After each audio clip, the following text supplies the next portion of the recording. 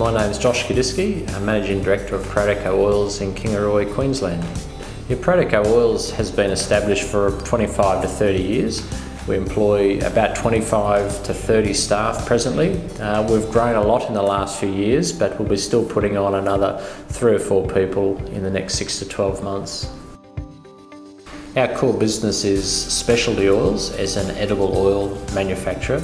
We produce oils for the food industry as well as the cosmetic market, both to a consumer level as well as industrial bulk supply. So our bulk supply is an important part of the business. It probably represents about 1/3 of our annual volume, and that bulk supply goes into food manufacturing and cosmetic supply. The cosmetic supply is an ingredient often in moisturising creams, lip balms, things like that. So we supply a lot into Europe. There's a lot of large manufacturers like L'Oreal and Noxa, which are some of the brand names that we're familiar with at home, and they'll use products that go through our site here in Kingaroy. Our range of oil is what we call a specialty oil, as opposed to the common cooking oil like canola or soybean oil.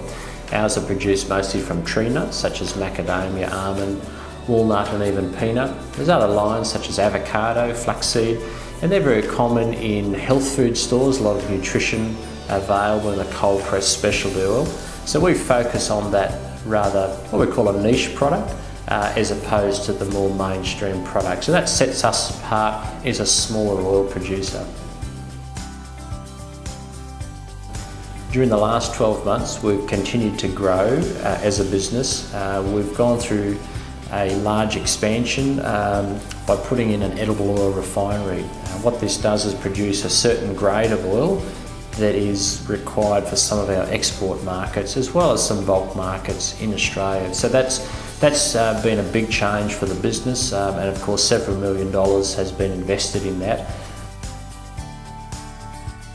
The location of our business in Kingaroy actually suits the industry that we're in. So whilst a lot of our customers or suppliers are not necessarily based here, in terms of operating a business, we find it's very efficient and effective with a good labour pool, but also good access to transport and main markets. So as our business is an exporter, we do ship product through the Brisbane port, and Kingaroy is a good location, both to the airport or to the port. So there are actually a lot of advantages in a smaller, close-knit community.